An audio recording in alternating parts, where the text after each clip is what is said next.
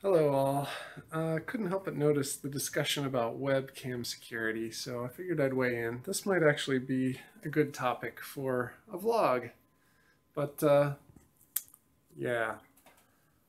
So a long time ago, they made webcams that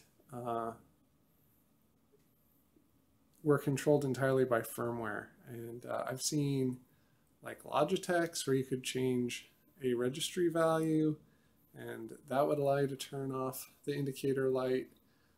There are some legitimate reasons you might want to do that, but for the most part, it's going to require a firmware change or an actual hardware change. A really good webcam is going to actually have an indicator light that, as long as the webcam has power going to it, there's an indicator light on.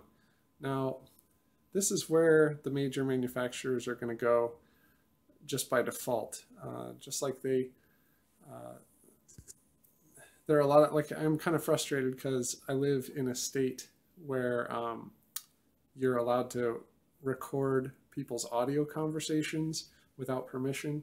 And so there are all kinds of recording devices that emit a beep that you can't turn off because it's designed to alert people in states where you're not allowed to do that, that they're being recorded.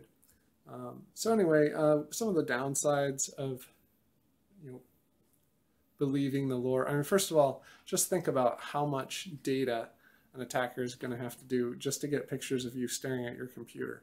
Yeah, if you routinely get naked in front of your computer or something, you might want to like throw a sock over the webcam while you're doing that or something. But for the most part, it just makes sense to leave it uncovered because you're going to see the light on if it's being used. There have been some hacks of really old hardware through firmware updates and all kinds of stuff that you should notice. Now, NSA level stuff is a whole other issue. They're probably still going to want a low bandwidth solution. They're probably still going to have a lot better options for getting a lot more information on you than a webcam.